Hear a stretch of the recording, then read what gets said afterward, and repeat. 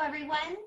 Welcome to today's live broadcast, Metabolomics and its Role in Precision Medicine, presented by Dr. John Ryals. I'm Christina Jewell of LabRoots, and I'll be your moderator for today's event.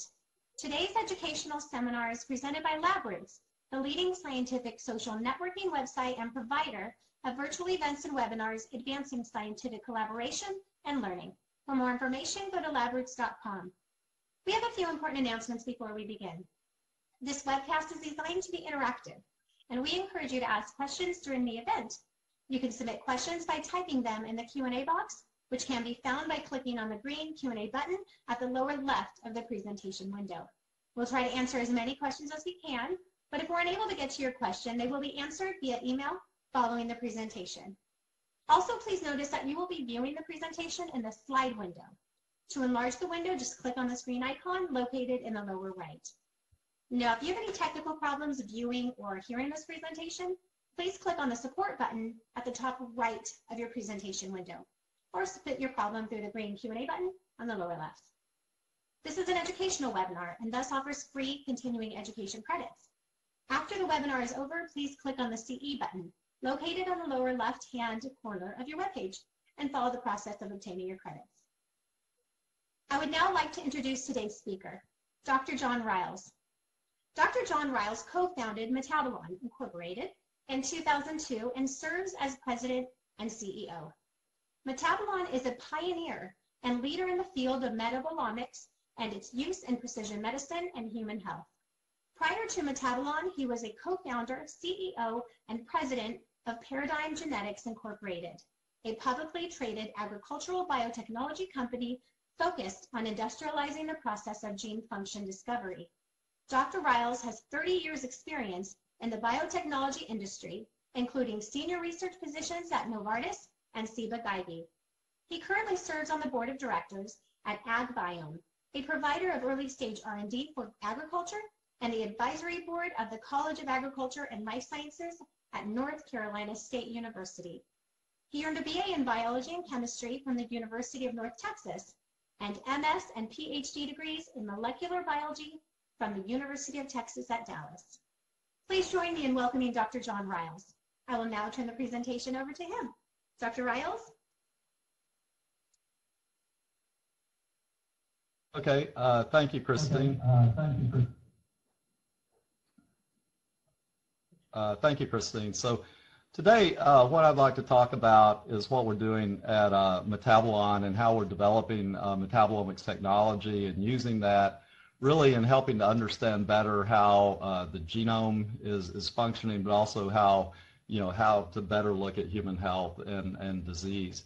And, what we try to do at Metabolomics is to measure all of the small molecules in a sample all at the same time. And so if you want to put this in context, if you're looking at DNA or genomics and you're trying to understand DNA structure, you're trying to understand the mutations in a person or an individual, what you're getting then is data on the risk of an event actually happening. Not all mutations are penetrant.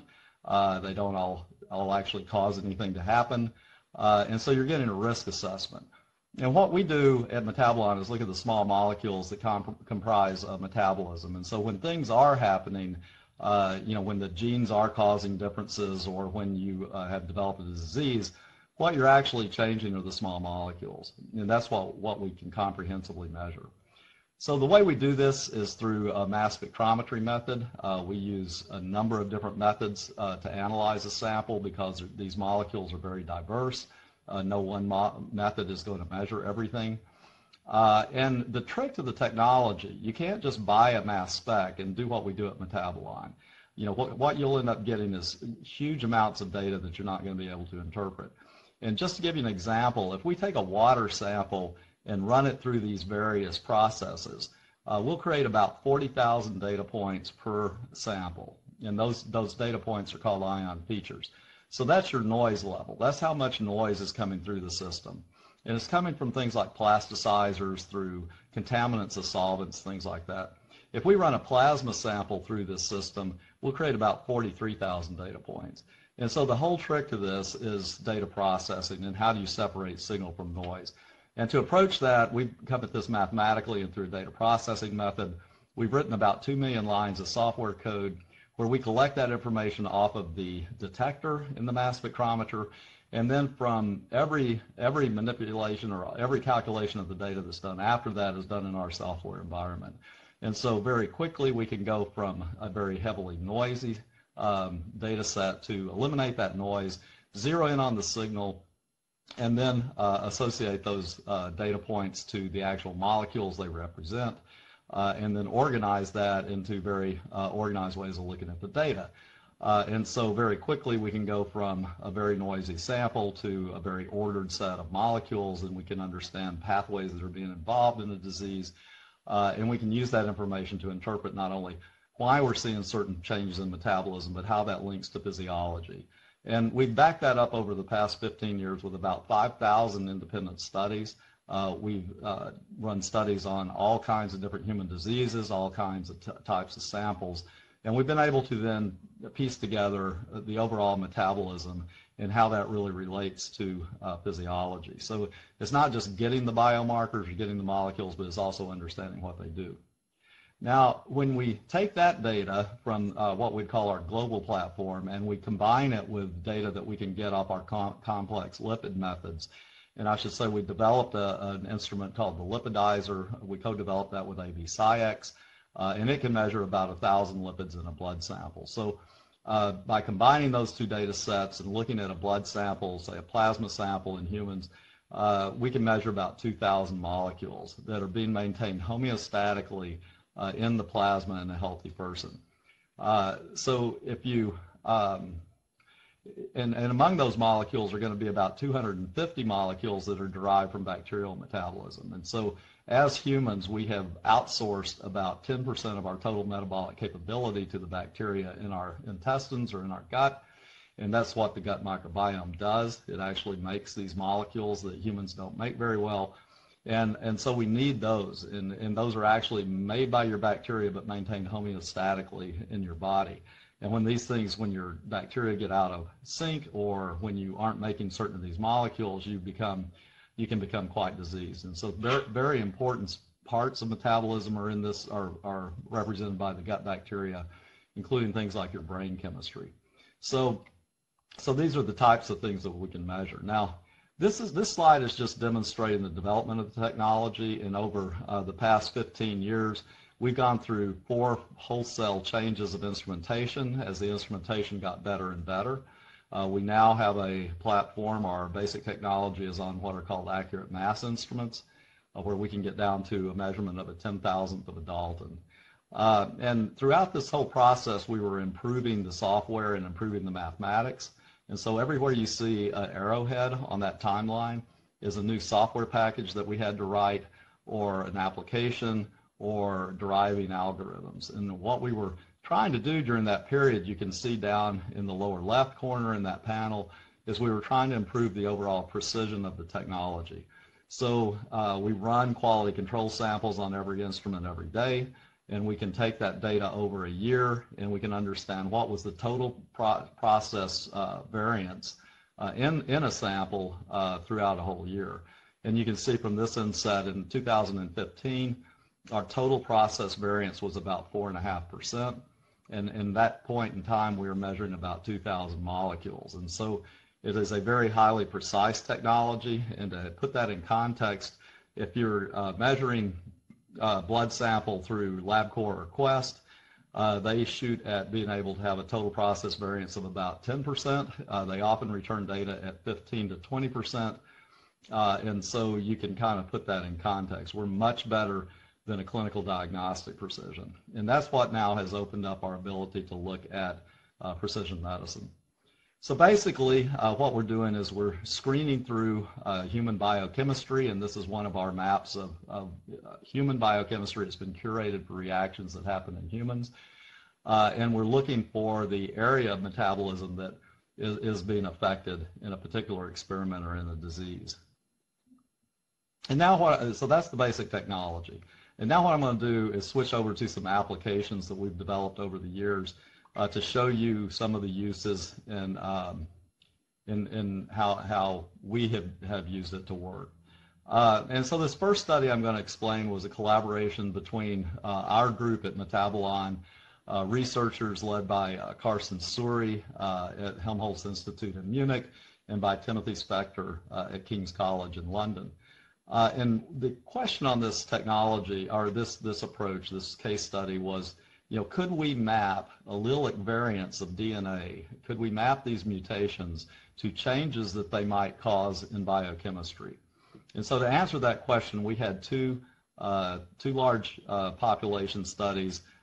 With the Munich group, we had 1,768 individuals. With the King's College group, we had 1,056 individuals. And they had what at the time, and this was about 5 or 6 years ago, was a saturation SNP analysis with between 650 and 550,000 SNPs on each person. There was an overlap of those two databases, or two data sets of about 450,000 data points. So, we had pretty good saturation SNP coverage throughout the genome. And what we were looking for is, could we draw an association between those allelic variants and changes that happened in metabolism in the blood? And to do that, to be called a positive, you would have to get an association that was above a Bonferroni correction in both data sets. And so it had to be positive in the German group and positive in the British group. And in doing that study, we came up with about 37 associations. And we published this in Nature a number of years ago. And about half of those associations were to previously unknown gene functions. And so they were mapping orphan genes that no one had known what that gene had done before we had run this study. And that may seem like a small number. It actually seems like a very large number to me. And my logic would be that in order to be scored positive, your allelic frequency in both a German population and in a British population is going to have to be quite high. So you can't have an allele that's just in a German population or just in a British population because it won't show up statistically in both.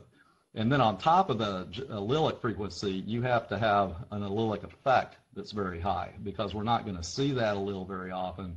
And so the effect that it makes on metabolism is going to have to be high. So I was surprised that we actually had 37. And if you go into this paper and into the supplemental data, and there's about 100 pages of supplemental data behind this publication, you can see that there were about 200 of these associations that did not get above the statistical cutoff. But we knew that a lot of them were correct because we knew what some of those genes did. They had been identified genes. And so we knew we were mapping to allelic variants in known genes, and we just weren't getting above the cutoff. And so what we all deduced from that was we needed to test more people. And so in a follow-up study that was published a couple of years ago, we were able to extend that to 8,000 subjects. And now we were able to get those numbers up to 145 associations. And among those 145 genes, 80 of them were actually new genes that we didn't have a previous function for.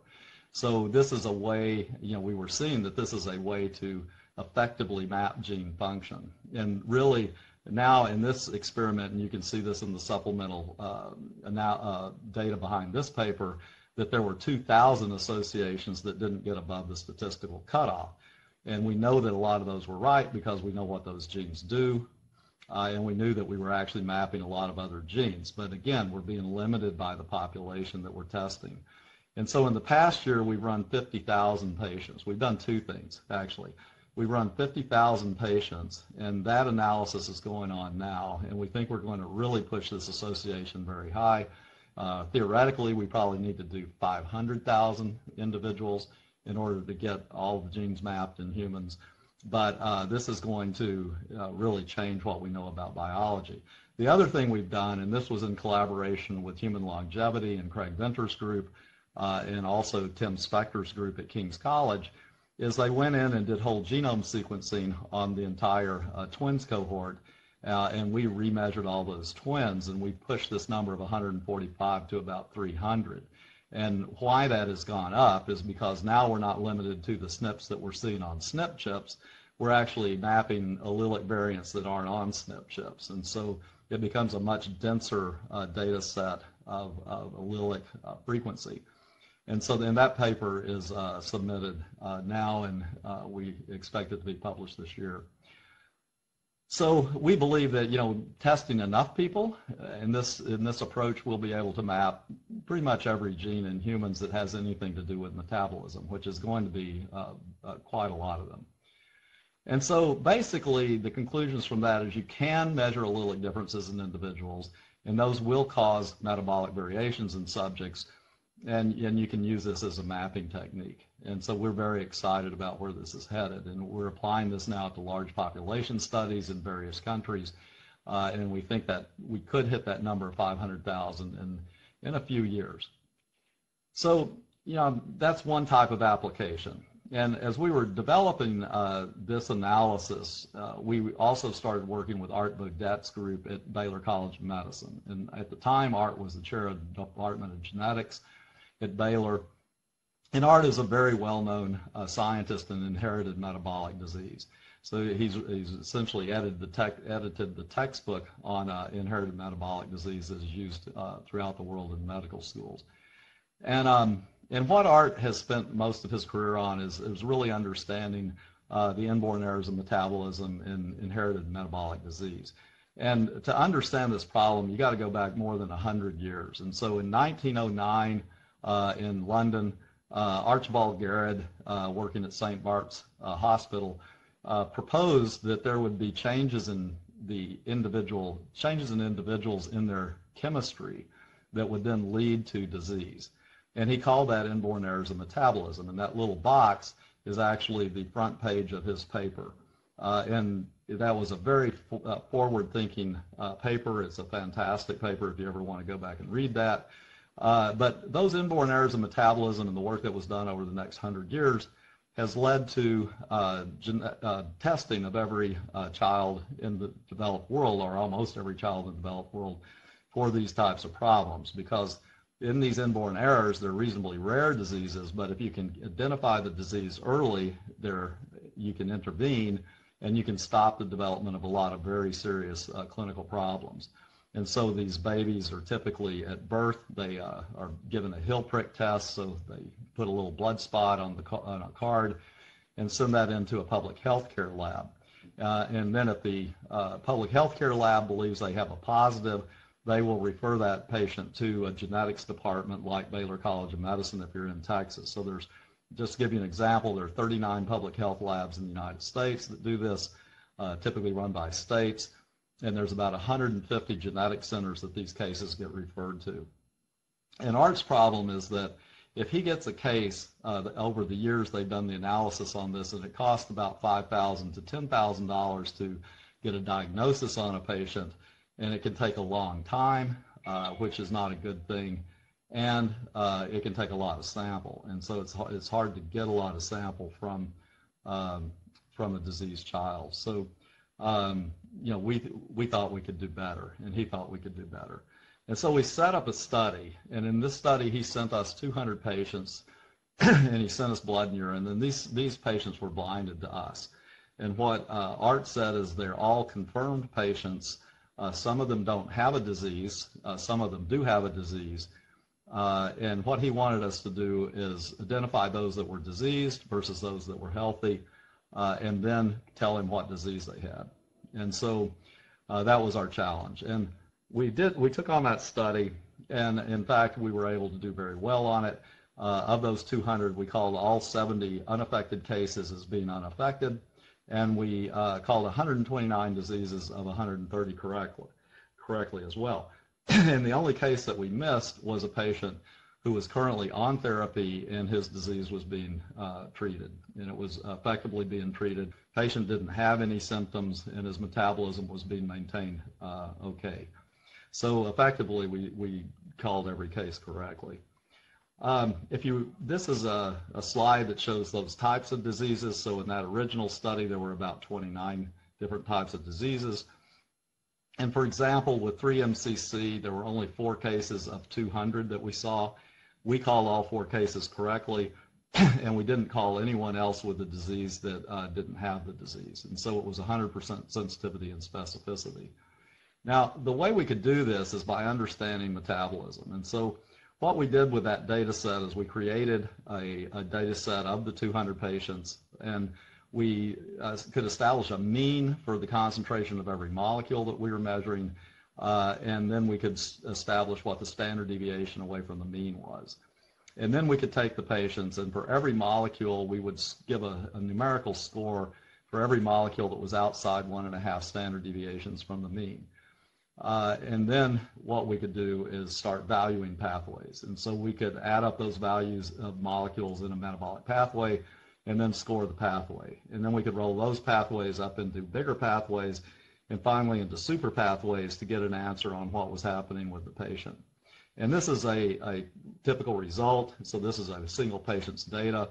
And these are the super pathways of human biochemistry. And so what you're looking at is this patient is normal in everything except for nucleotide biosynthesis. And if we go to the pathways that comprise nucleotide biosynthesis, this patient is affected in every one of them. And we can then look at all the other pathways of metabolism, and it's actually only those pathways that lead into nucleotide biosynthesis that this patient is being affected in. And when we look at the molecules that is causing this to happen, these are the molecules here. And the only thing that comes in common of all these molecules and pathways is the enzyme thymidine phosphorylase. And so from this type of a sort of mathematical analysis, you could identify that the mutation or the child had to be defective in thymidine phosphorylase. And in this case, it had been proven through sequencing that he was. And so this was a positive call. Now, we needed to make this easier, and so what we did is develop a visualization technique for this. And this is looking at a diseased patient's data, and we've got this now cast onto a map of human biochemistry, and so this map has been highly curated for only pathways that exist in humans, whereas a lot of the maps, they're about, most of those map sources are at least 5 to 10% wrong. They have pathways in them that do not exist in humans. So we've gone through all of that and really curated what is in humans and what's not. And that's what you're looking at here. And now the visualization works this way. So if you have a colored circle, the molecule is at least 1.5 standard deviations away from the mean. If it's up, it's got a red circle, and if it's down, it's got a blue circle. And then the size of the circle is proportional to the number of standard deviations away from the mean. And so you can see various sizes there. Now, 1.5 standard deviations, if you think of a Gaussian curve, 20% of your values are going to be outside of 1.5 standard deviations. So you're going to be seeing a lot of noise. And that's what you're seeing through here. And we wanted to be able to see that baseline of noise in order to be able to value whether a signal was actually coming through. And so what you're seeing here is the basic noise of the metabolism in this patient. And when you look up in that upper left-hand corner, you see a bigger cluster of changes. And when we bring this up, this is actually branch chain amino acid catabolism. And so you're looking at leucine, isoleucine, and valine and how they're being catabolized in this patient. And we're accumulating all the molecules above this rectangle, and we're decreasing the molecules below that. And that rectangle is representative of the enzyme branch chain ketoacid dehydrogenase. And it's well known that a mutation in that enzyme can cause the disease maple syrup urine disease. And so this is a representation of maple syrup urine disease patient. And every time we see that disease, we're going to see this pattern. Now, the reason that's important is because there are a lot of mutations in that enzyme that can cause this disease. And those mutations vary in their penetrance, they vary in their time when they're going to present, and they vary at their severity. But no matter how they vary, they're going to look like this pattern. And so we can think of these now changes as being variables, and we can take those variables and assign them values and then derive equations about that. And this would be a typical disease score equation for maple syrup urine disease. And these equations, since they're multivariate, become very, very sensitive for the disease and very, very specific. And so we don't really even have to visualize the data. We can run the equations through the data and be able to identify these patients with 100% sensitivity and specificity, and we're much more sensitive than existing technologies. And so what that has led to a development of a product. We co-developed this with Baylor. We call it Meta-IMD. At Baylor, they call it Global Maps.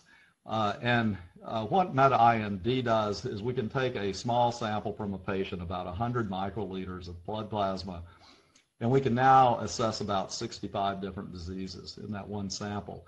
And we can do that within about 10 days. And we hope eventually to get that down to 5. But even at 10 days, that's very quick for being able to reach a diagnosis on these patients. And so what you're seeing here is a patient, and they're within a normal range on all of these pathways that are green. And the one pathway that they're out of the normal range is shown there. When you kind of blow that up, that disease is arginine. And if you flip to the next page, this is what the patient looks like, that they've got very high expression on certain molecules, very low expression on others. And this is the pathway that's being affected. And it's very clear to the people that study inherited metabolic disease that this would be arginine. And so this is a product that we're now offering to the genetic labs across the country that do this follow-up diagnosis. We're also going to move this into pediatric care later. We're trying to get the genetic groups on first. So this is a typical thing that you can do with the technology. And there are a number of these types of diseases. We think we can get this list of diseases up to about 200 within the next year or two. And so it's going to be a fantastic way of really taking a small sample and being able to assess whether they might have a disease. And this is important. I mean, people think you could do just DNA sequencing, but the DNA sequencing data can be very ambiguous, and for several reasons. And even though, like, if you took an enzyme like phenylalanine hydroxylase that causes PKU, we know there's 222 alleles that have been proven to cause that disease in phenylalanine hydroxylase. Some of them cause a very severe form of the disease. Some cause a very weak form of the disease. Sometimes the penetration is early in life. Sometimes it's going to be later in life.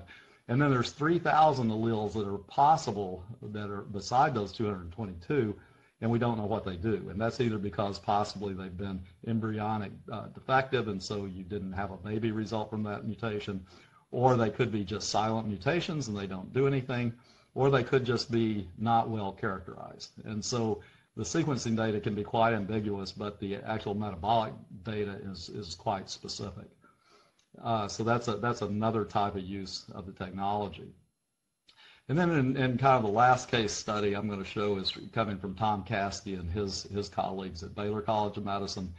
And what our plan with Tom is he published a paper on the Young Presidential Organization cohort about 3 years ago, where he did whole exome sequencing on 80 individuals that were self-reported healthy. And I think their finding rate was about 15% of those patients had a genetic issue that needed to be brought to the attention of the patient and brought to the attention of the physician. And that was a really cornerstone paper now for the use of genomic data in patient care. And so Tom sent us those 80 patients, again, blinded. And the challenge here was, could we find anything in that patient cohort that wasn't found genetically? And so we looked through those 80 patients, and one of the patients, this is patient 3905, and this patient, you can see the data. The open circles are the spread of those 80 patients in the data. The red is the actual patient we're discussing here. And this patient has very high levels of sorbitol and high levels of fructose. And this would be indicative of a genetic disorder called fructose intolerance. And fructose intolerance is caused by a mutation in the aldolase B gene. And so, our interpretation of this patient was, okay, we picked up a fructose intolerant patient, so there should be a corresponding mutation in aldolase B. So we went back to Tom and asked him if that actually was the case.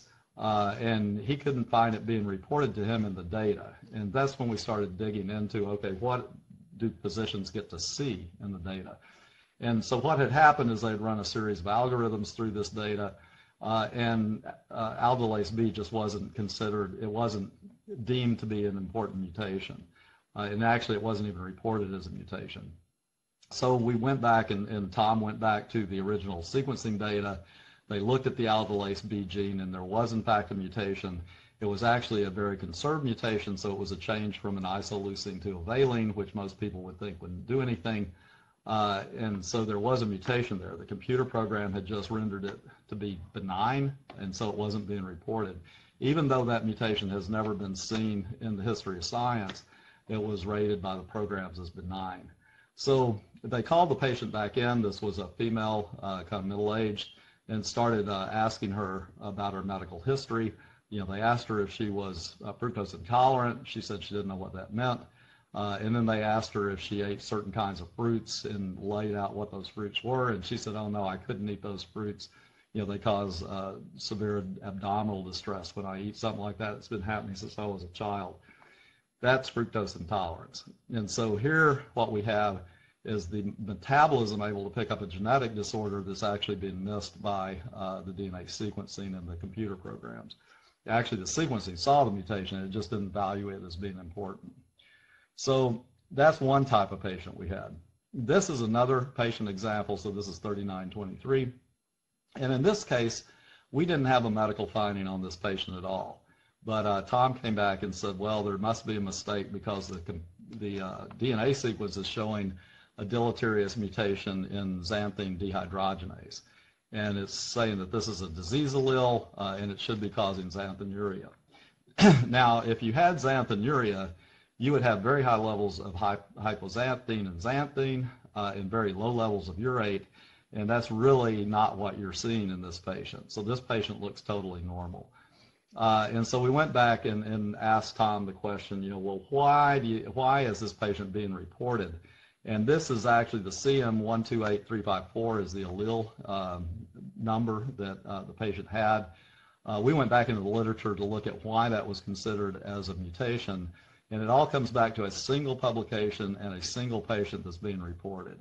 And so there's really not a high degree of confidence that we actually, number one, have a disease mutation, or that we understand anything about its penetrance. And so in the meantime, Tom's collaborators went back to that patient. They isolated the enzyme xanthine dehydrogenase and could show that it was perfectly active. And so this is another type of thing where we're looking at biochemistry. We're able to either confirm or disconfirm whether an allele is penetrant. And we will be coming out in the next year working with Tom and working with HLI, showing that hundreds of cases of this where we have a putative mutation and we've been able to show it either is penetrant to the metabolism or it's not penetrant to the metabolism. And so we think this is going to be another use of the technology that's going to be very important as we start to progress through kind of genomic medicine.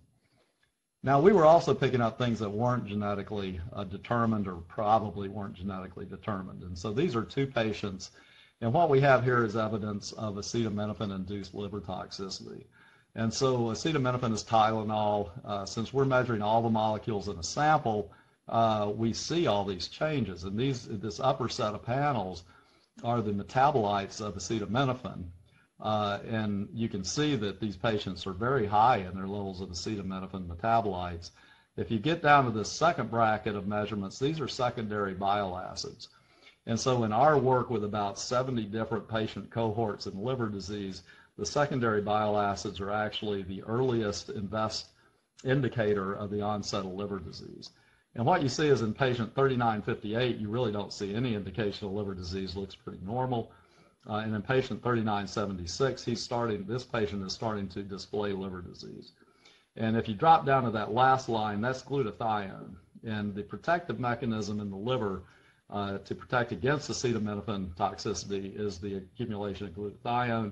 And in patient 3976, where he's showing signs of liver disease, he's depleted in glutathione. In 3958, where he's actually protecting against liver disease, he has very high levels of glutathione. And so this is the actual reason why we're seeing this difference.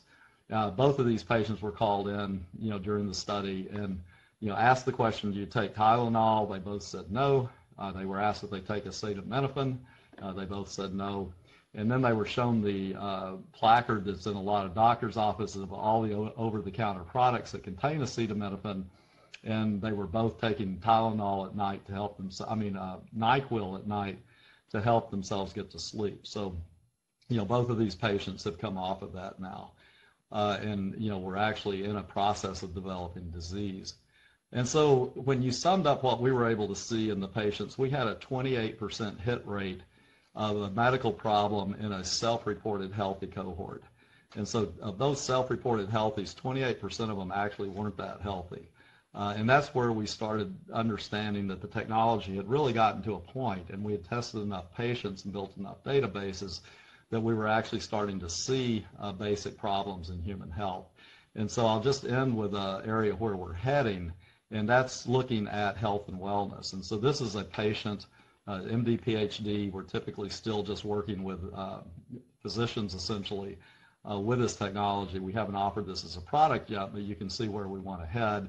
We've taken 100 microliters of plasma sample. We've assayed now about 900 molecules in this individual, and relative to a population that's relevant for this individual, he's showing signs of early stage chronic disease. Now, this patient self-reported as healthy. We went back to him and said, well, you don't look that healthy. And in fact, as we dug into his medical history, he was pre-diabetic. Pre-diabetics typically think of themselves as healthy. And we were picking that up with our diabetes markers. This is a score that's derived from about 31 molecules that we know associate to type 2 diabetes. That's showing signs of early stage cardiovascular disease and various other problems. And so, these are the types of things we're now doing with our technology and, where we're headed. And so with that, I'm going to end. Thank you for watching this webcast, and would be happy to entertain questions, I guess. And, thanks a lot for your attention.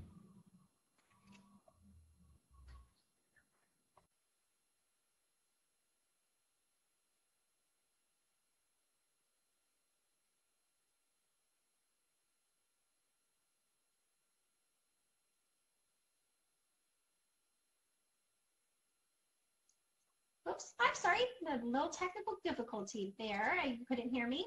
I was saying thank you to Dr. Ryals for that informative presentation. And before we get started on the question and answer session, I want to remind our audience how to submit questions. You can submit questions by typing them in the Q&A box, which can be found by clicking on the green Q&A button in the lower left of the presentation window. We'll try to answer as many questions as we can. Okay, Dr. Ryals, our first question is, how do I order Meta-IMD?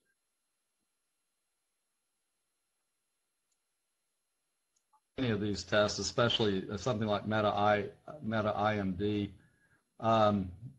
you really need to go through a physician. We're a CLIA lab and a CAP-based lab, so we can report information back to physicians, but the physician has to really be the interface with the patient.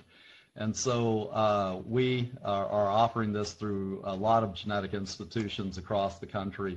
And so the best thing to do right now is to either contact Baylor directly, which we can get those samples through Baylor, or go to your nearest human genetics department, your nearest medical school, or get your pediatrician to do that, and we can get it through those groups.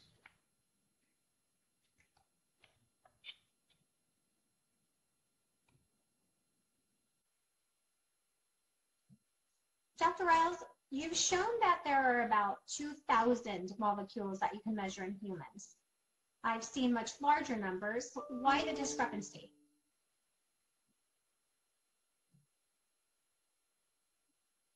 Investigators not really understanding the difference, for example, between ion features and data points and actually what molecules are.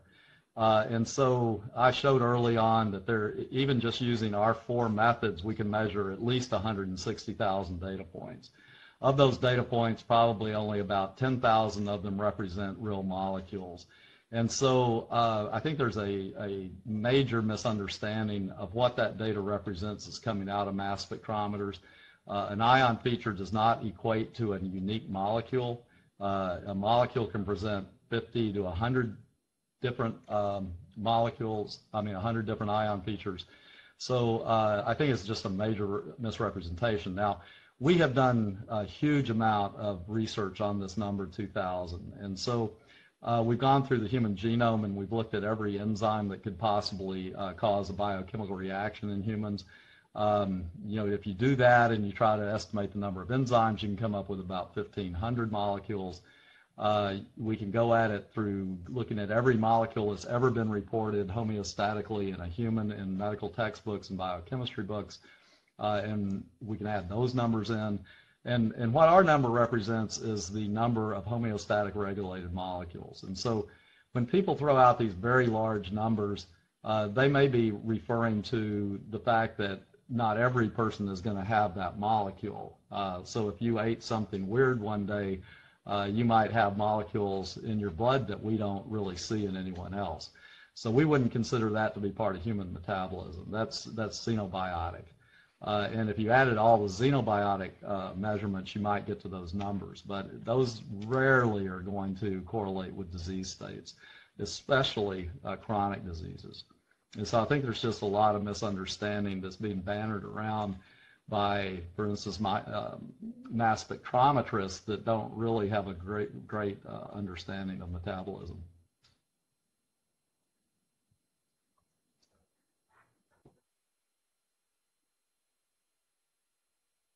Dr. Ryals, can you share with us what's next on the horizon for Metabolon and precision medicine?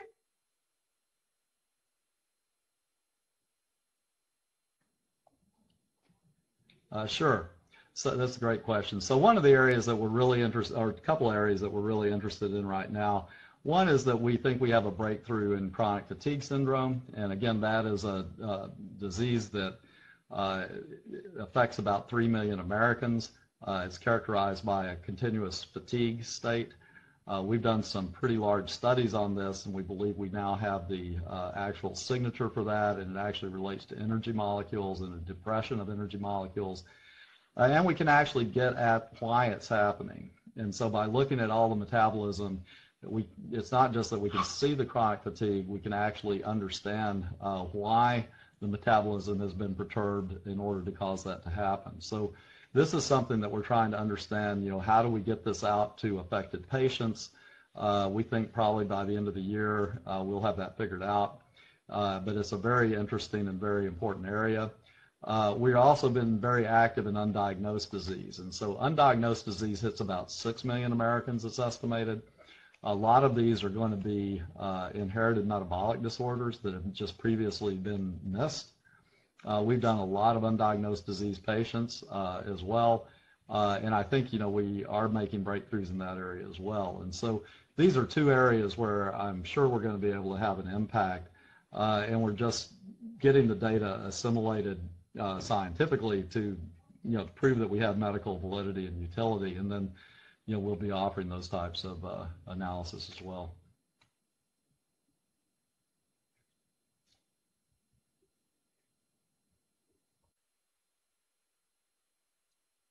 I would like to once again thank Dr. John Ryals for his presentation and also our audience for their participation.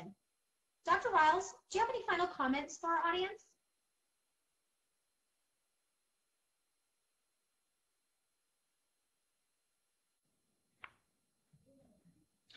Well, yeah, I think you can tell. We're all very excited about the technology and where we're headed with metabolomics. We think this is going to be a major technological advance in order to understand disease states and health and wellness states better. And we're just very excited about where we've gotten to and where we're headed. So, with that, I thank you all for tuning in, and thanks for your attention.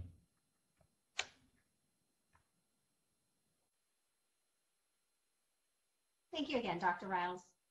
I would also like to thank our sponsor, LabRoots, for making today's educational webcast possible. Today's webcast will be available for on-demand viewing through May 23rd, 2017. You'll receive an email from LabRoots alerting you when this webcast will be available for replay. We invite you to forward that announcement to your colleagues who may have missed today's live event. We thank you for joining us and hope to see you again. Thank you. Goodbye.